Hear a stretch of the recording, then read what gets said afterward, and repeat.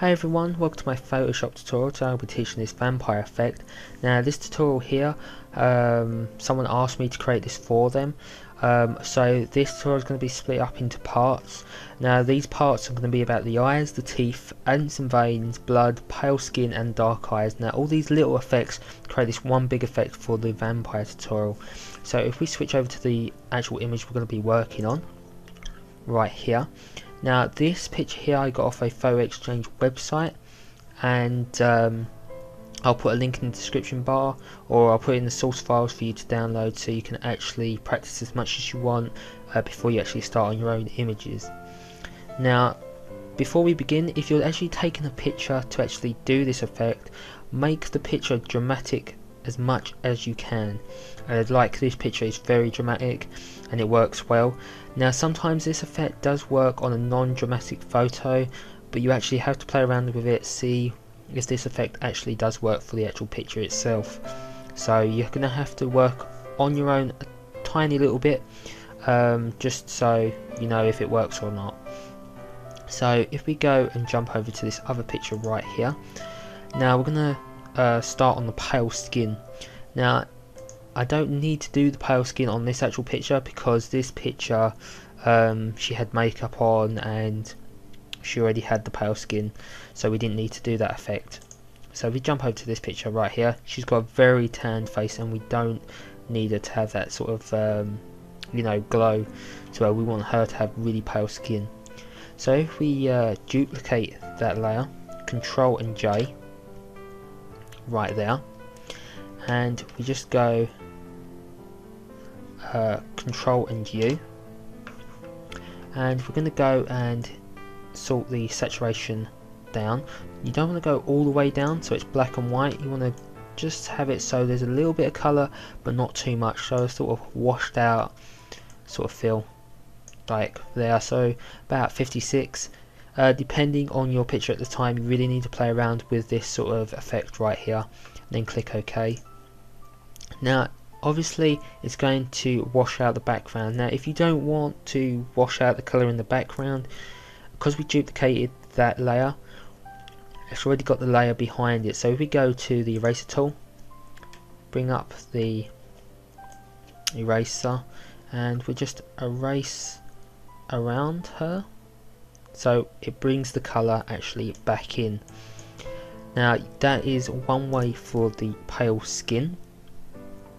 Now I'm going to jump over to this image again because we're going to be working on the eyes.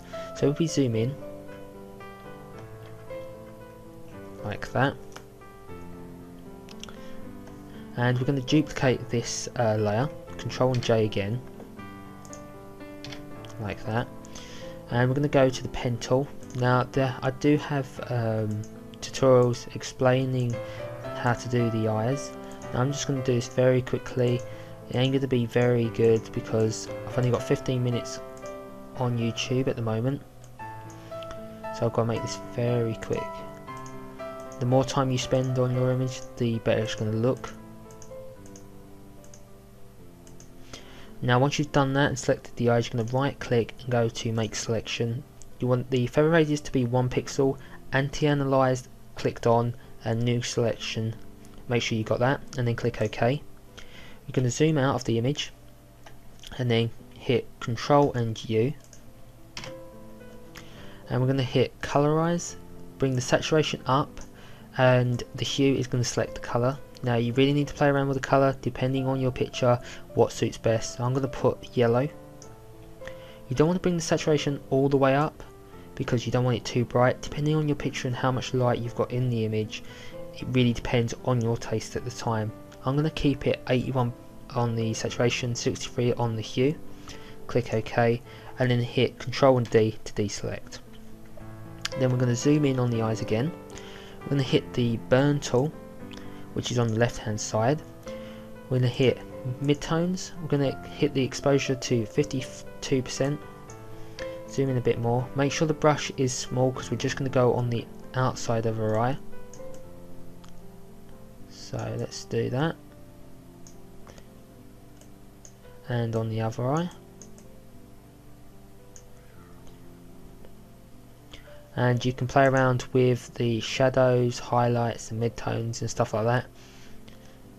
And we're going to go to get the dodge tool, so click on the burn tool and another layer will come up and you're going to hit dodge tool.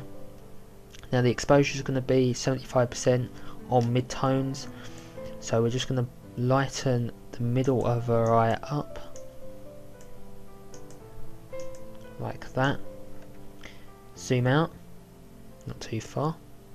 There we go. That adds character to our eyes, which look great. Now what we're going to do is the teeth. So if we go and get a new layer, Control and J again, and we go to filter, go to liquify.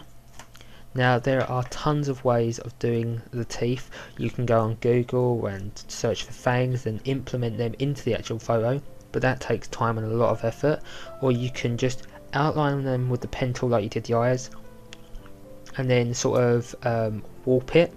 Now that's one way, but this way here that I'm going to show you is a better effect. So if we zoom in, now obviously this is going to only work if you've got someone with an open mouth sort of thing and you've got a full exposure of the teeth. Now you want to select the forward warp tool. You want the brush size to be the exact same size as the tooth, so the diameter and the width. And all you're going to do is you're going to just drag out like that, swoop out like that. Now once you've done that, you're going to click OK, because you're basically done in this. And then we're going to zoom in on the teeth again. Now as you see, the warp tool has made these lines in the mouth, which we don't want, so we're going to hit the clone tool, zoom in, hit hold down Alt and then click wherever you want to copy from, and then we're just going to take away all that weird thing that doesn't actually look right. So let's just remaster that bit.